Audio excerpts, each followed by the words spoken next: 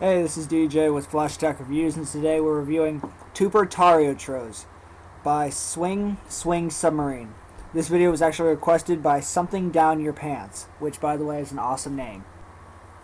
So this game is like a mix between Super Mario Brothers and Tetris. You go through the level like you would any other Mario game, except for when you hit space, it switches to Tetris and you have to drop blocks from overhead to clear paths and other obstacles in your way. The sound in this game is good. It plays the old Mario theme, and when you switch to Tetris, it changes to the Tetris theme, which I thought was pretty cool. The graphics in this game are pretty good. They're from the old Nintendo Mario game. They're a little small, but I get that because it's for the Tetris, so you can see the rest of the screen. The gameplay, it's fun, but it's a little slow at times. It seems like a pretty good idea, but it's just not perfected yet.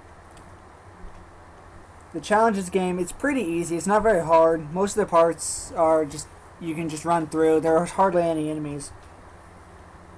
And it's not really difficult until the end, where you have to build the castle before to end the level. And you have Goombas coming at you the whole time. And it gets kind of difficult. But after a try or two, you get it down, and it's pretty easy.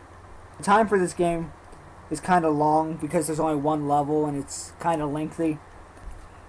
If Swing Submarine ever makes a sequel to this game, I'd like to see some more levels and maybe even a boss fight with Bowser or something. I think that would work out cool.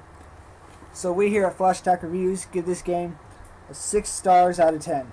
Don't forget to rate, comment, and subscribe. And feel free to request any Flash game you want us to review.